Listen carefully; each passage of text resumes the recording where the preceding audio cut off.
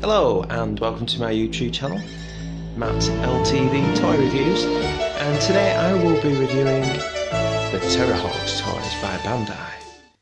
Stay on this channel, this is an emergency.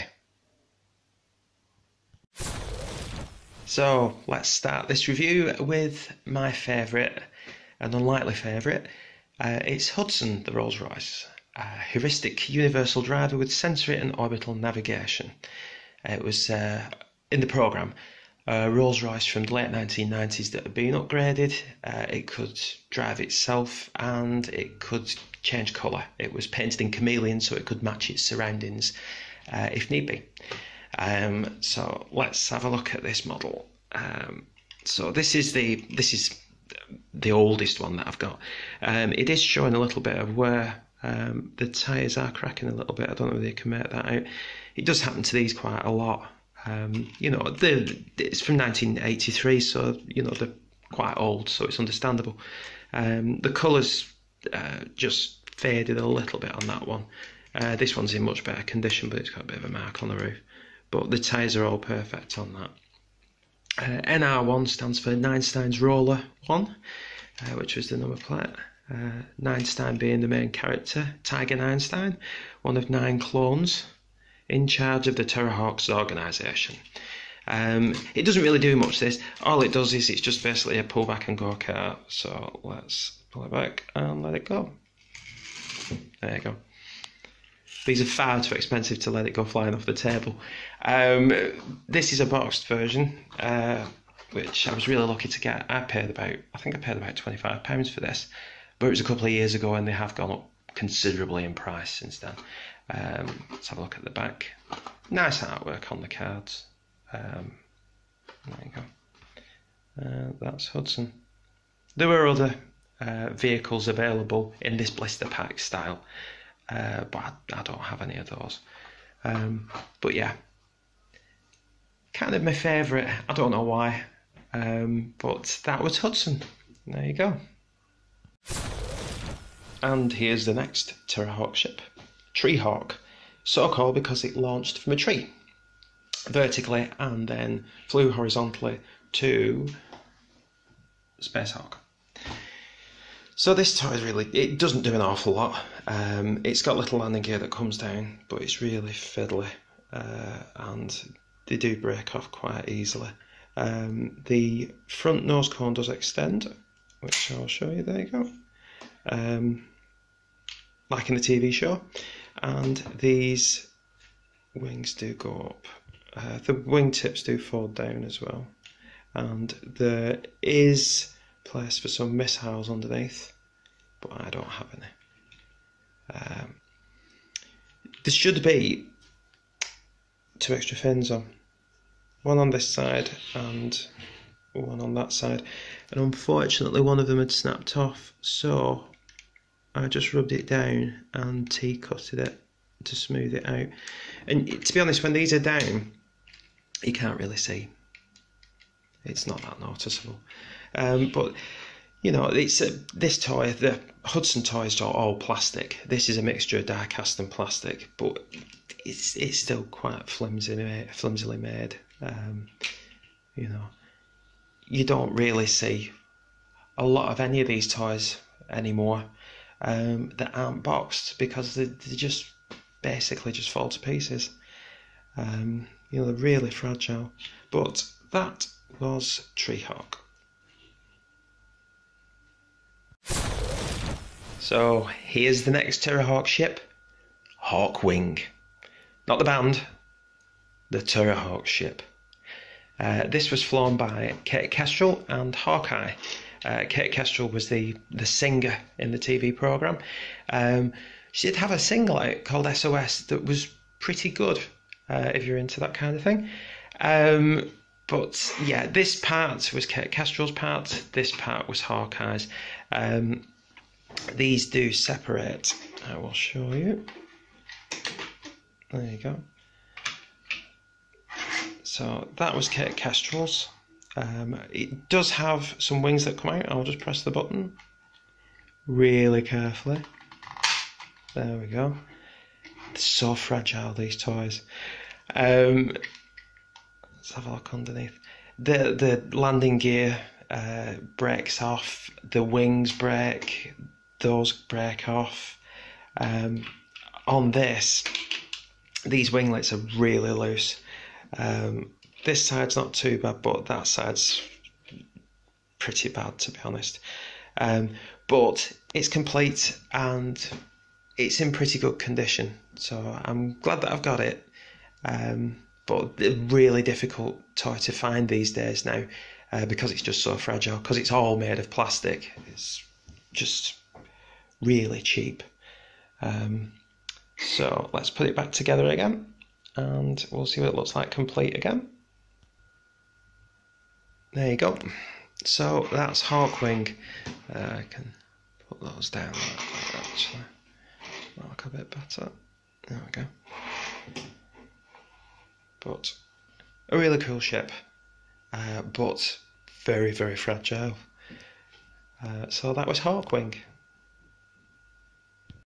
Right, I've cleared some space, and now we're going to have a look at the mighty Battlehawk that's just flopped. So this is the beast that is Battlehawk. Really difficult to get hold of.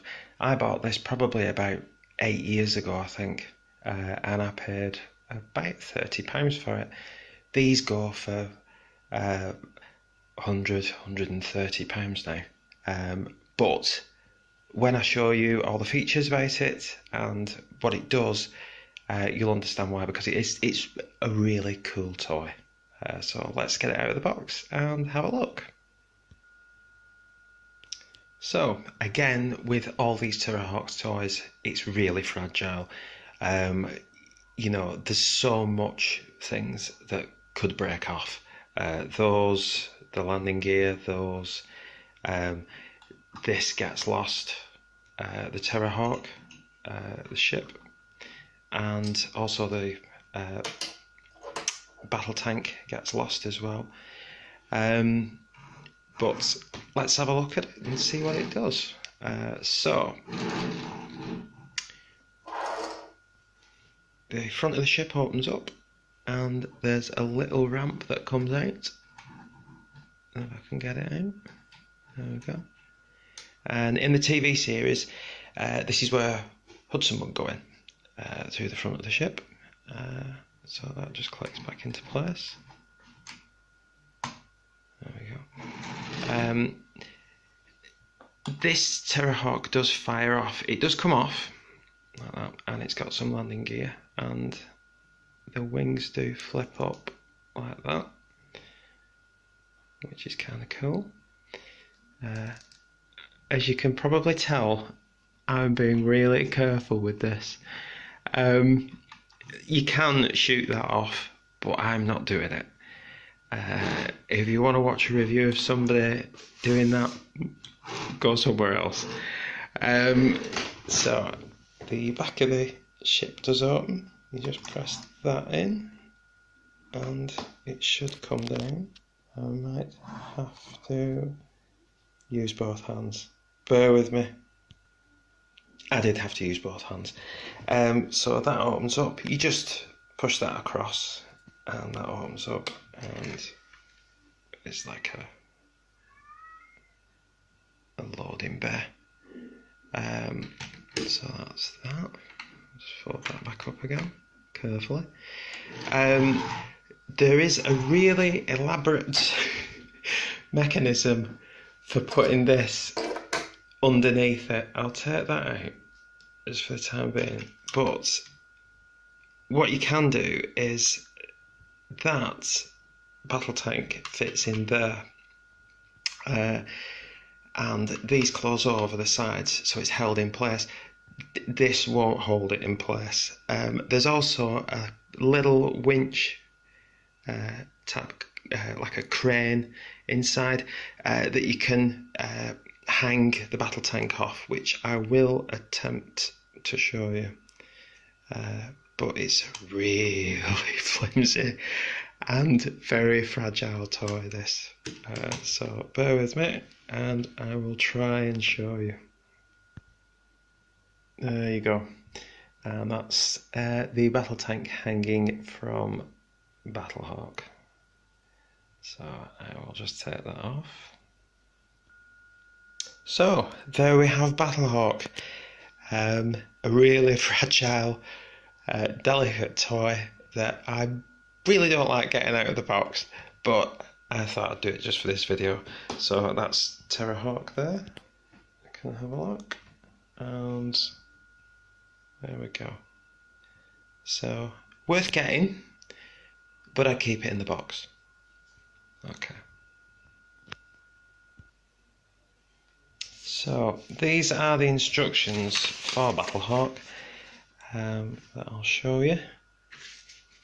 As you can see, battle tank is supposed to go in there, but it's really tricky to do. There is some specifications as well for Battlehawk from the TV programme. There you go. It says, controlled from the flight deck within the Terrahawk, the Battlehawk is the flagship of the fleet. It is a giant transport craft that can drop and recover battle tank in flight and carries its own awesome firepower. The Terrahawk can operate as an integral part of the Battlehawk or on its own. The Battlehawk from a horizontal position at the base of its launch tower begins to lift its nose until it is standing vertically. The fire doors open as the photon drive explodes into action, and the Battlehawk slowly climbs at increasing speed. The White House front swings forward, and the roof opens as the Battlehawk bursts out of the launch shaft to climb skywards. Yep, it was housed underneath a White House. That was the secret launch area of Battlehawk. So there you go. He's back in his box. I can breathe again. And that was Battlehawk. Also, I have got this, which is a cardboard push-out Zelda's base, which I haven't pushed out. There you go. That came with it too, which is kind of cool. So what I might do is I might copy that and copy it on card and then actually make it, but I won't be using this one. So that was Battlehawk. Those were the Terrahawks toys. Thank you for staying on this channel. This channel being Matt LTV Toy Reviews. If you like the video, please like it. If you want to subscribe to my YouTube channel, just click the subscribe bell, and hopefully I'll do another video soon. Thanks for watching. Thank you. Bye bye.